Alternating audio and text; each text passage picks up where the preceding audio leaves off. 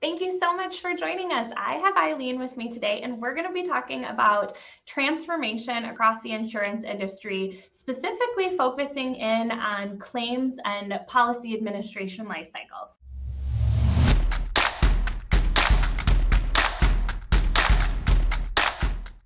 Before I get into the questions that I have for you, can you give everybody a quick introduction? So, hi everyone. Emma, thanks for having me today. It's always so good to see you. So I'm Eileen Potter. I lead ABBYY's insurance practice. So I work with our prospects and customers on, trying to help them with their process improvement projects. Great. Well, I appreciate you joining me, and it's always a pleasure to team up, whether it's in, working with our customers or with activities like this. So I always like to start these interviews with something to make sure that everybody joining us is kind of level set and following along with the discussion. Mm-hmm. So to get us started, can you share a bit about maybe some of the challenges or obstacles that you hear carriers running into as they're looking at starting their digital transformation? Absolutely. Absolutely. So, in talking to clients and prospects, what I'm really hearing is that they're still trying to figure out how to sort through all of the options that they have. There are a lot more than there used to be. And, their focus for right now is, they really want to make substantive changes to improve processes in all areas of their organization. And so, as they try and sort it out, it's really understandable that it's kind of a struggle because, at one point in the not so distant past, the path to change was really pretty well established. You went through an RFP process, you chose a replacement core system for policy or claims or billing. You built a project plan, and then you got ready for a multi-year implementation. And so that's not how things are working right now. And, what's top of mind for insurers, process improvements, how to manage the increasing amounts of data that they have, and figuring out, how to get that information in the data to the people that need it to make timely decisions during the policy and claims life cycles. Great. And so I want to take a little bit of kind of looking at how to move past those challenges and how claims and policy management should be interacting with technology in order to actually make your transformation a reality. So to get started, I think maybe let's dive into claims a little bit. Can you give anybody watching some advice on maybe how to bring technology into the claims life cycle?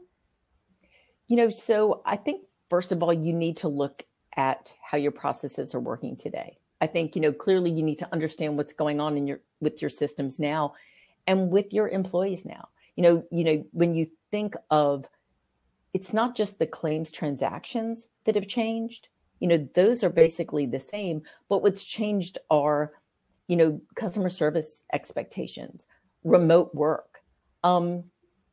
Those are the big things that carriers need to focus on, when they're thinking about what technologies to use.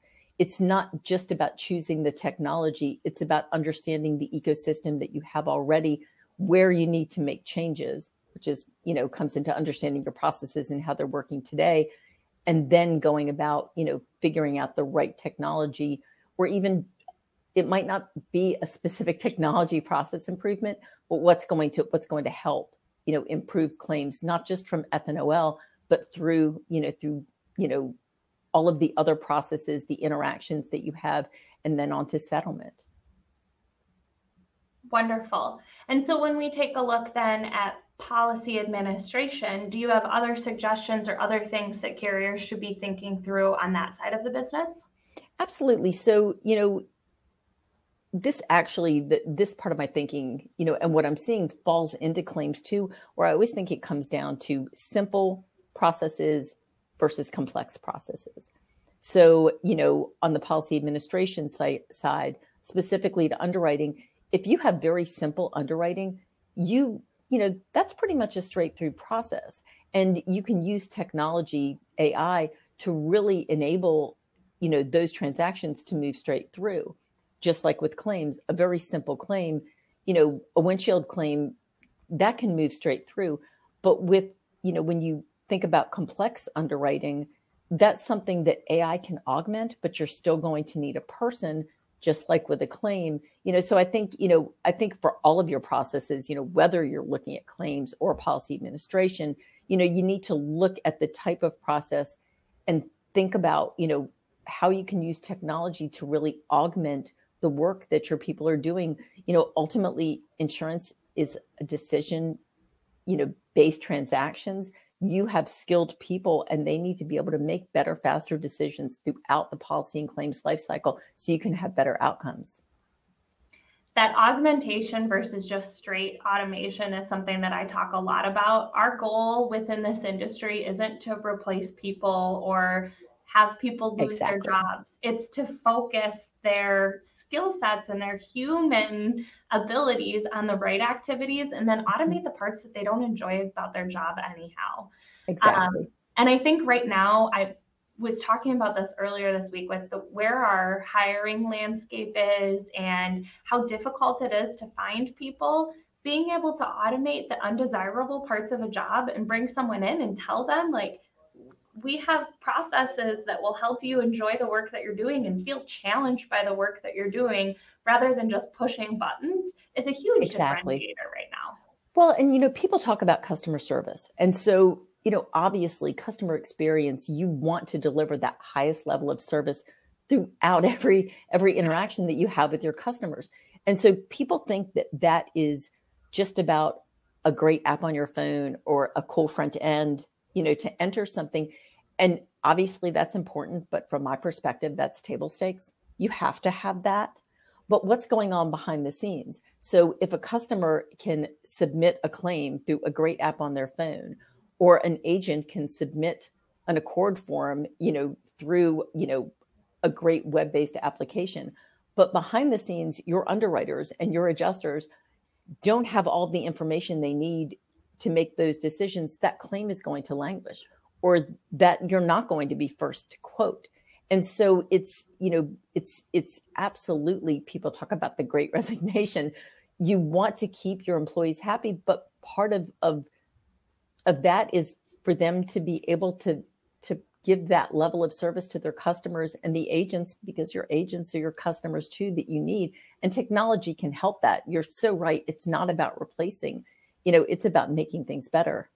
Well, and you also run the risk of frustrating people if you have a beautiful facade that makes them think you're this transformed organization and they expect that when they hit that button, things are going to start and that they're going to hear. They almost would be more patient with you if they had to fill out the piece of paper and send it in because they knew what to expect.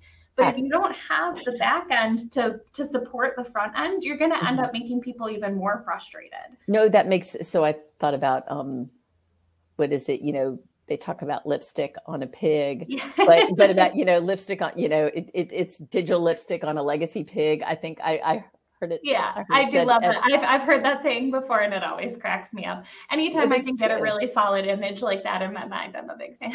Well, but it's true. And I think that you're so right, because if everything is manual, the expectation is that it's going to be slow. But if you push a button and submit it, but on the back end, everything is a mess, that's really going to your customer experience is going to take a big dive, especially because the expectation has been set that it's going to be just digital from end to end. And I think that, and going back to what I was talking about process, and understanding your processes, so it's not just about the front end, it's about looking about what's going on behind the scenes and saying, do you need RPA here? Is this a good place for it? Because if you just implement a technology without really understanding, what is the outcome that you're looking for? What are the metrics? The likelihood is you're going to be disappointed. Mm-hmm. Yeah, you really need that end-to-end picture to really be effective with the transformation, because you could put in RPA over here and suddenly bury some other people downstream and create more process bottlenecks for yourself. And I'm sure we could go on and on for many, many moons about all of this. And I'm going to take this opportunity to let everyone know that we will be doing this in person together in San Diego for Dig In. And so that is December 8th through the 10th in San Diego. So we will be there with the ABBYY folks talking all about insurance and transformation. So anybody watching that's going to be there or be in that neck of the woods, let us know. We'd love to have a conversation with you and maybe show you some of ABBYY's tools as well while you're there. But I also want to encourage everybody who isn't already to make your way over and follow Eileen on LinkedIn. And you're always involved in great insurance panels and conversations about the industry, so people can stay up to date with that. And reach out to either one of us if you're interested in learning a little bit more about ABBYY and their solutions. We're happy to help point you in the right direction. But thank you so much for taking the time to chat with me today, and have a wonderful day, everyone. Thank you so much. If you're looking for expert tips on how to get started with your transformation, or looking to hone in on your approach, make sure that you subscribe to our channel to catch our weekly Digital Transformation Talk series, where we interview experts from around the world on how to make it happen.